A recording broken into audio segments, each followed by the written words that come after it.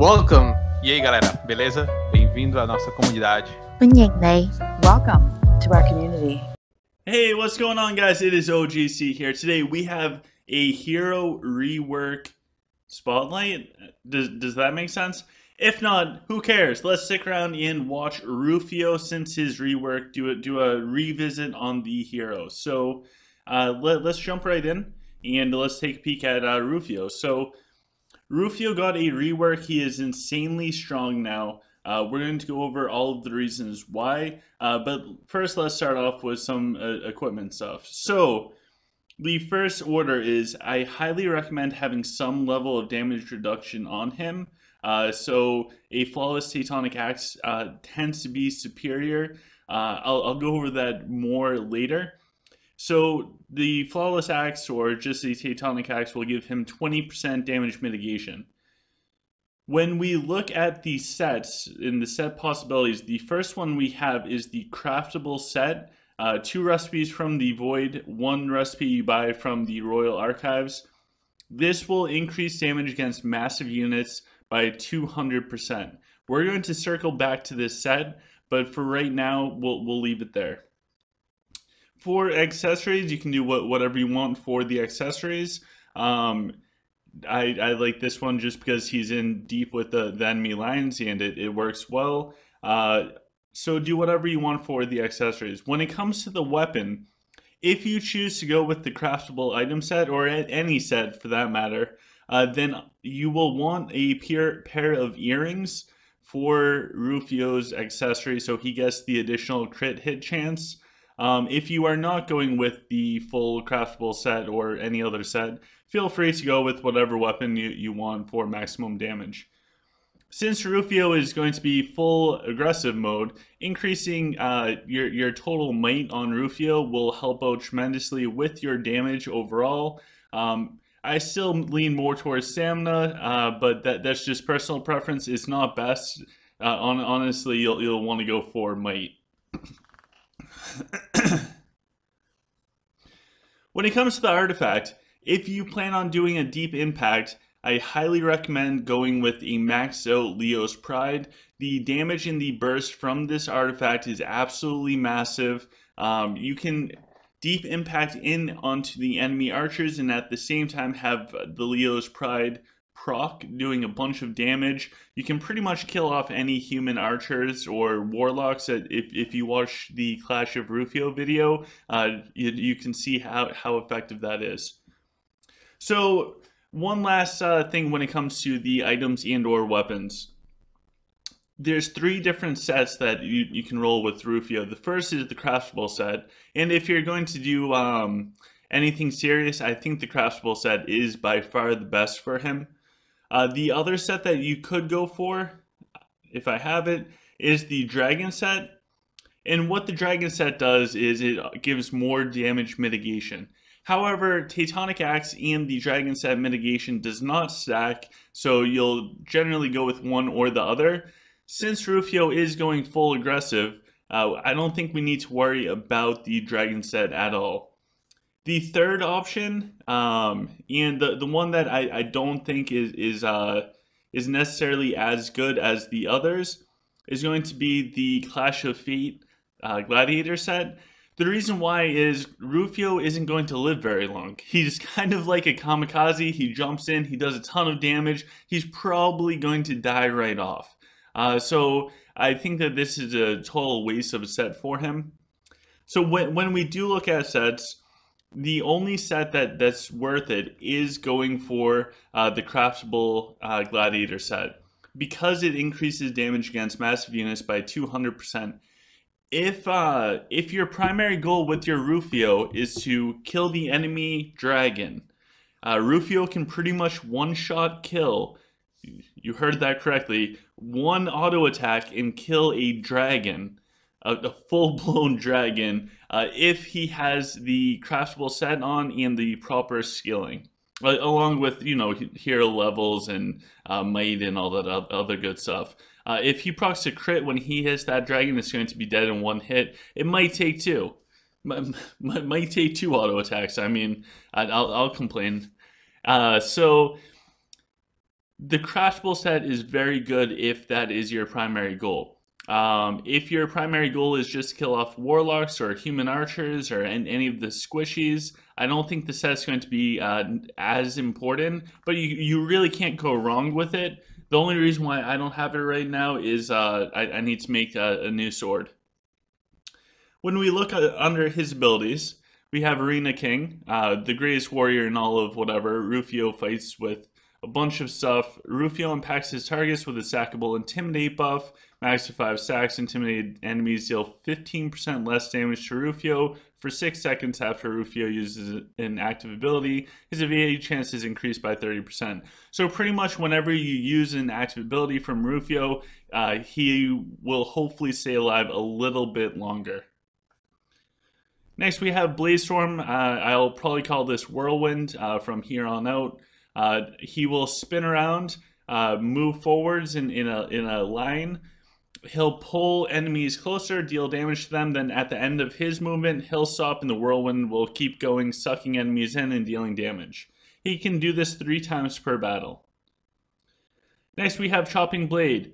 Chopping Blade is an ability of Rufio's that every time he uses another active ability, his next basic attack is guaranteed to be a Chopping Blade. It deals a bunch of damage. It does a small AoE. This is a huge skill. We'll come back to all of it. Next, we have Intimidating Shout. So Intimidating Shout offers him a bunch of stamina and also will stun at the start of the battle. We have Fearless. So Fearless increases Rufio's damage by percent increases to large and massive units. We'll circle back to this if you haven't guessed. Next, we have Bloodbath. Bloodbath actually gives Rufio Lifesteal, which if you play League of Legends, is just like Lifesteal in League of Legends. When he does auto attacks or anything like that, he will gain health. I think it's from Chopping Blade and Bladestorm. It also reduces his recovery time. And finally, we have Deep Impact. Deep Impact costs 1 health. He will jump forth in the battlefield, smash down on the ground, dealing a bunch of damage to enemy units, stunning them for 3 seconds. The area that he landed on will decrease the attack speed and movement speed of enemies by a big portion for a long time. If he goes out and back into that circle on the ground, all of those enemies will then be stunned again. So how to skill your Rufio? Well, I think this depends on what your goal is. If you want a Dragon Slayer Rufio, then you're going to want to focus on Fearless. Just because it gives so much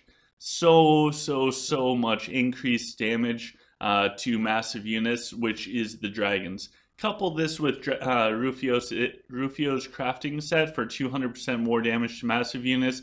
It all stacks up. It allows him to do insane damage to massive units, which are dragons, trees as well. So trees have a lot of physical damage reduction, so it's tougher for Rufio to chop them down compared to a squishy dragon, but Rufio is still pretty good at it.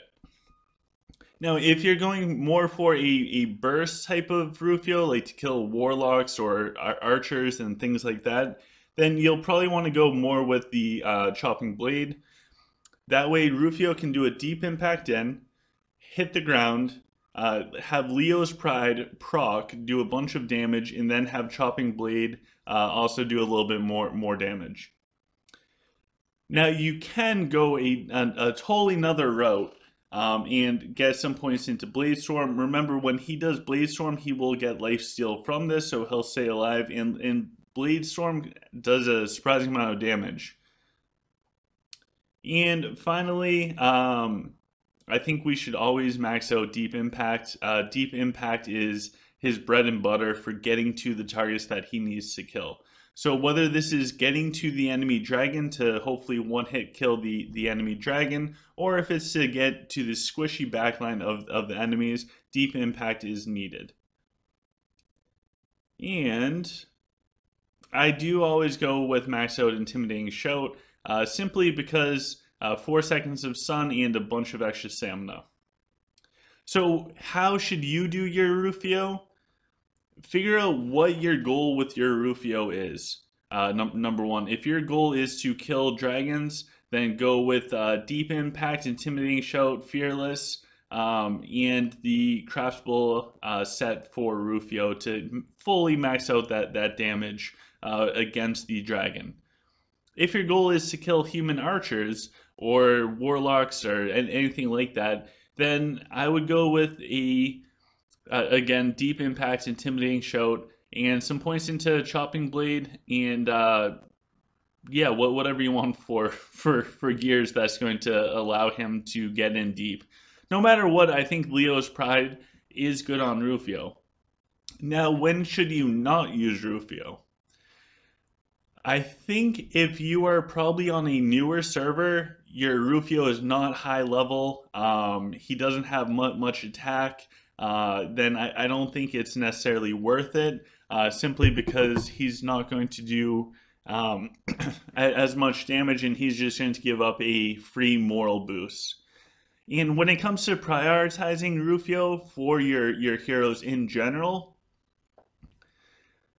I have a hard time justifying rushing him above other heroes, but at the same time, just like with Raxius, he's now very impactful because of the human meta. So I don't really know. It's a personal decision for you. Try him out, and if you feel comfortable using him, it is a little risky. There is a lot that could go wrong with every fight. So if you're okay with that volatility and chance for things to backfire, then yeah, level up Rufio sooner rather than later. I still wouldn't put him ahead of like Jax or your rogues or your key heroes, but you can prioritize him sooner. If you're looking for a safer, more consistent route, then Rufio might not be for you if you're lower level. Eventually, all of your heroes will get up high and you'll be able to use him regardless. But yeah, the last thing I'll mention with Rufio is if you know where your enemy's Cleo is or other key heroes, try and line your Rufio up so he does his Intimidating Shout, because his Intimidating Shout will actually stun the enemy heroes as well. So I have a couple clips from Rufio totally dominating. Let's check those out while we do this. He has 3 packs of Huntresses, a few trees, and a few packs of archers. And his archers just absolutely dominated that top portion.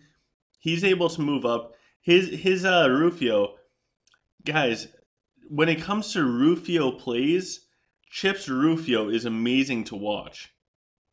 So his Rufio jumped in deep, did back-to-back whirlwinds, and pretty much took out all of the enemy's archers on the top section. Really fun to watch because he is so skillful at Rufio in pretty much all aspects of the game, which I'm sure that the Lich player was thrilled that he only won in Might. And it looks like he just has so many skeletons going up against Toby. Toby went in deep with his Rufio. Holy crap. His Rufio just took out all of the warlocks. Forget Clash of Fate. Let's look at Clash of Rufio. Holy crap. Do you guys see that? I just want to do that once more. Sorry. Watch these 2 packs of warlocks right here. I know there's a lot of other things going on, but just watch this. Rufio goes in, his heroic leap, gone. 2 full gold packs, gone, instantly erased from Rufio. I don't know why it's so funny, but it's hilarious. I hope you guys like those clips. Please subscribe for more content. Like the video if you have not liked the video already. And yes, stay tuned for more awesome videos from the OGC community. Take care, guys.